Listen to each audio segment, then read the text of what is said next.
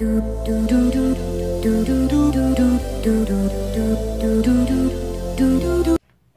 everyone, thanks for stopping by, it's Alison.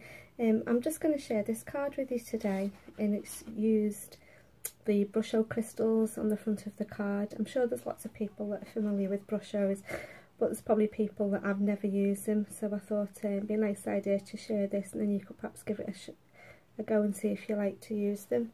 So first of all, what I'm going to do is I am going to stamp I'm just going to move this paper out of the way. I'm going to stamp my image, and it's a floral image.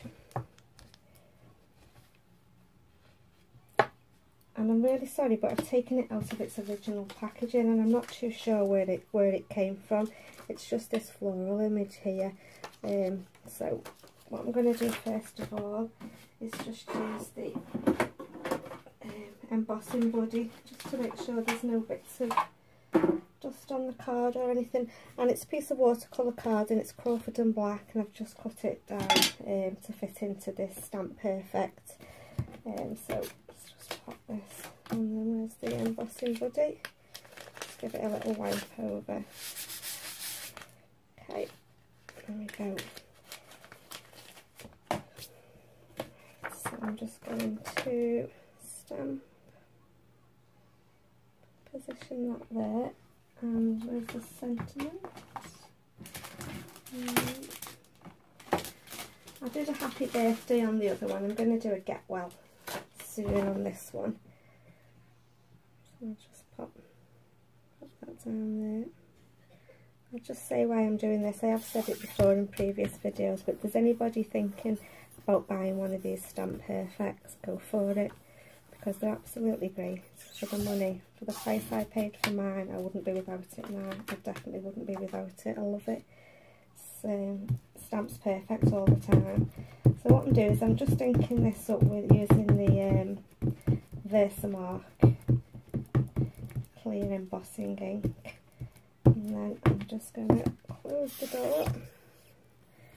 It's really difficult to see on this watercolour card where the image is stamped and where it hasn't. I'm just going to go over it again, just to hopefully get a better image. The beauty of this is the ink goes on the stamp and not all over everywhere like when you're stamping using a block. Just try again. Yeah, I think we've got that this time. So what I'm going to do now is I'm going to emboss this using white Hero Arts embossing powder.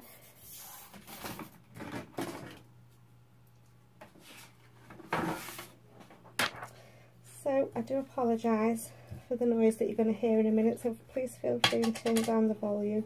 It won't take long to do this little bit. Just making sure I've got it all. Yeah. And what I do is, if there's any little bits of powder that you can see that you don't want, I just use this old paintbrush just for getting rid of it. I'm just going to pop this back into I'm just going to turn on the embossing gun so it's getting warm, and then I'll be back with you in a second once I've embossed this image.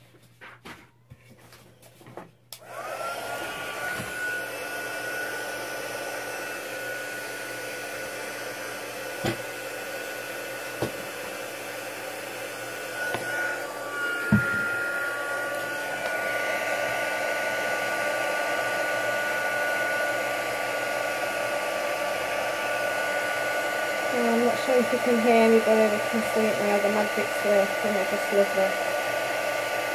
Still love watching embossing powder change colour.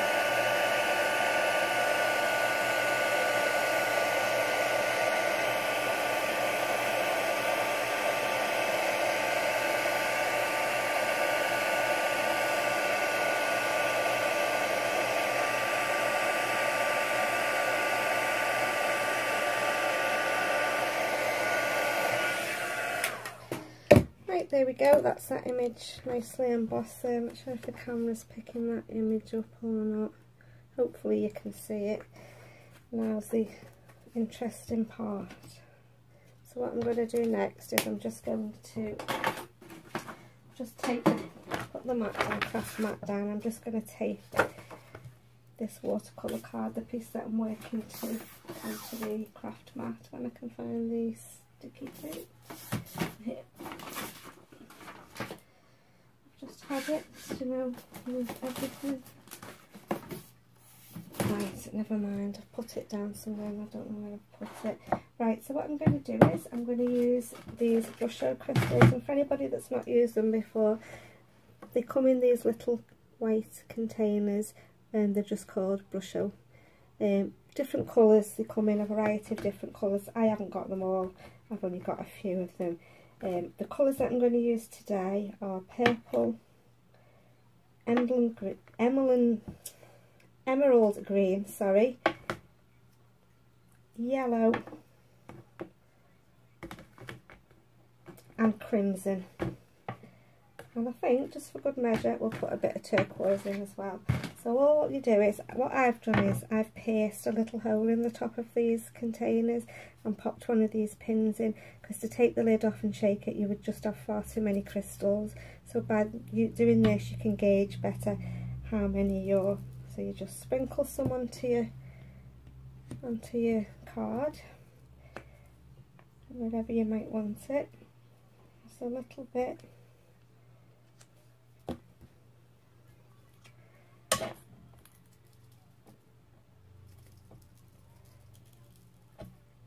And what happens with the embossing that we've done, it resists the Brushos, and it looks lovely at the end when it's all dried off. They all look the same colour when you're putting them down, but once the water hits them, I think it's great the way they all change colour. Right, I've got quite a lot on there now, so what I'm going to do is spray them. Just going to get some tissue ready to dab with. Okay, so I'm just using plain old tap water in the spritzer. Look at that, magic. So what I'm going to do is now I'm just going to pick it up. Just try and see if the camera picks up all those colours.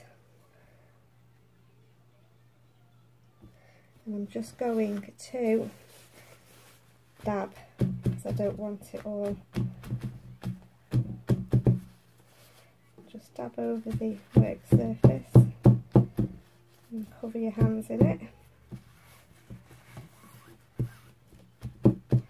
What I'm going to do is just put on the heat gun again just to dry it off. It is better to let it dry on its own really, but just for the sake of the camera and the filming, I'm just going to dry it off with using the heat gun. So 1 second.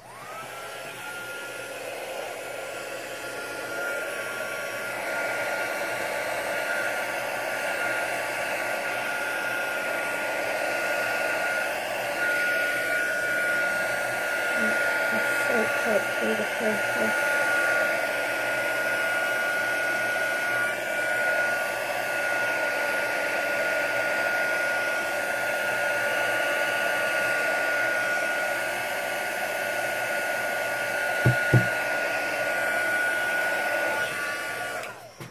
There we go. It's a bit warm. As you can see, I think it just gives a lovely background, just something different. And it's really quick and easy to do. It's a bit messy, but it's quick and easy.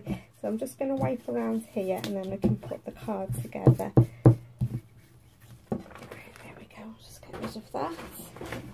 Wipe my hands over a little bit. They're covered in Brushos. Right, so what I'm going to do is I'm just going to make the card up now, and I've cut the cardstock ready to save time. I'm just going to put it on I'm going to mat it first onto a piece of white card, so I'm going to have to cut it down. Just a size. Still a little bit damp, but I'll get on with it.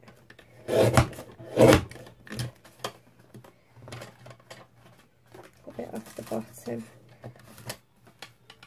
Take a bit off the sides. And a little bit off this side as well. I've got a much bigger cutter than this, but this is great just for our on camera. Don't have to go away and do the cutting. Let's just see how that goes. Just need to take a little bit more from the top, just to nice border. Yeah, so that's going to fit quite nicely there. I'm going to throw the scraps away. So I'm going to use the ATG gun. We're going to try, see how we get on with it. It has a mind of its own. There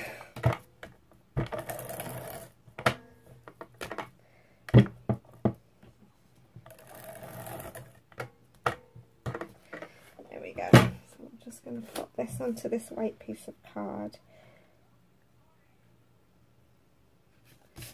There we go, just onto the white piece, and then I'm going to mount that onto our piece of black cardstock.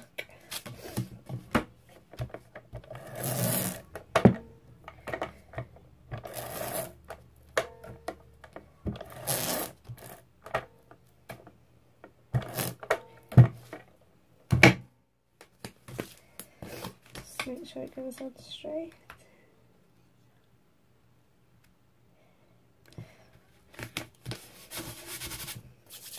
These are covered.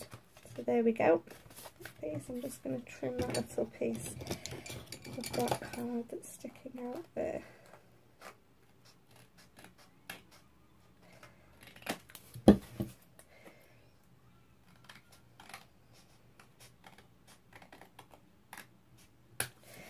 There we go. And just to finish the card off, what I'm going to do is just add a few of these little black gems, rhinestones, whatever you want to call them, just in a few random places. Just take my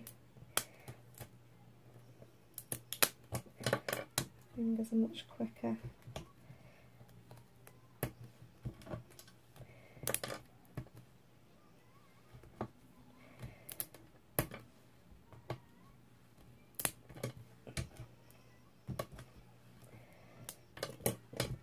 And then to finish it off, what I did was I just used my clear Wink of Stella pen, and I just went over the flowers, the leaves. I hope the camera will pick this up for you to see.